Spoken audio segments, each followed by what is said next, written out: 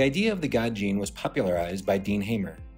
Dean Hamer was a National Institute of Health researcher and geneticist, who in 2004 wrote the book, The God Gene: How Faith Is Hardwired into Our Genes. In this book, Hamer reflects on twin studies about environmental and genetic predispositions. His research led him to a gene known as VMAT2 that caused him to speculate that spirituality is heritable. Despite the title, Hamer admits in his book that what I meant to say, of course, was a God gene, not the God gene. It wouldn't make sense that a single gene was responsible for such a complex trait. In his book, he also caveats that this is a book about why humans believe, not whether those beliefs are true. Today, most scientists agree that no single gene or area of the brain is responsible for religiosity.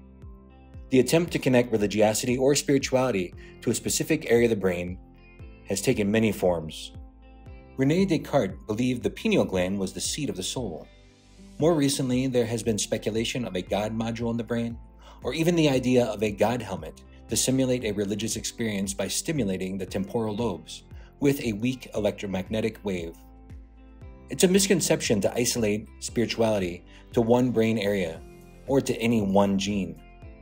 Rather than a single spot, some authors such as Kelly James Clark or Justin Barrett talk more about a God faculty that allows us to contemplate and relate with ultimate reality.